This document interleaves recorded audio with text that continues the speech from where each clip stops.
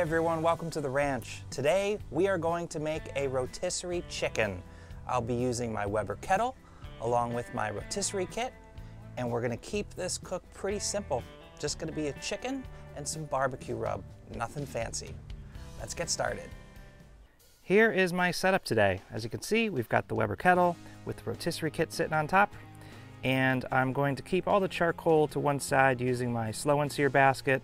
But you can use any basket you want, or you could just put the charcoal over there. The last time I made this, I had 2 baskets, one on each side. This time I'm going to try it just using the one. We'll fire this up in a minute, and we'll put the chicken on. These are the ingredients for this cook. There's just 2 of them, a Kirkland brand small chicken and some Bald Buck barbecue seasoning. There are so many ways to truss a chicken.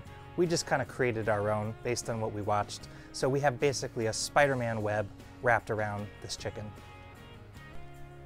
After we finished tying it up, we applied some of the barbecue seasoning to the surface, which gave it a really nice color.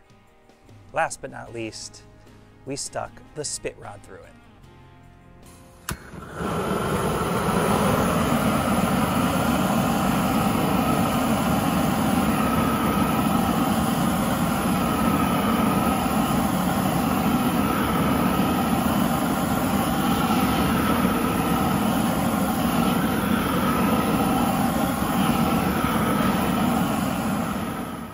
The plan here is to get it up to about 350 degrees, and then we'll put the chicken on. There we go, chicken is on. I'm just going to sprinkle a little bit more of the rub, since when it was in the fridge, some of it came off. There we go. I'll leave this on for a little while. We'll check on it in a bit. Just going to put a little bit of apple wood in there on the fire. Give it a little bit of smoke flavor.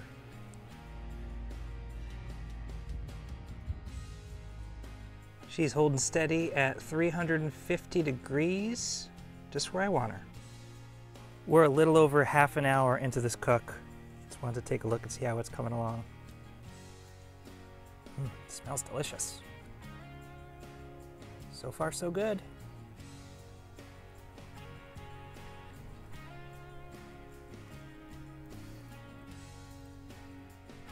Here we are about an hour into the cook. It's got some really nice color. I sprayed it a little bit ago with some cooking spray. I generally find that when I do that, it adds a little bit more crisp to the skin. The skin of the chicken was getting enough color and I didn't want it to burn, so I just wrapped it up in some foil to finish up the cook. Just took it off for a minute just to probe it. 165 there. I think we're pretty good.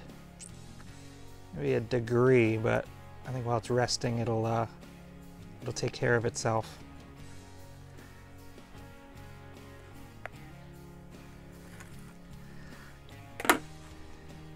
I think we're ready. I was really happy with how that rotisserie chicken came out. It was very juicy, it was tender, had some really great flavor.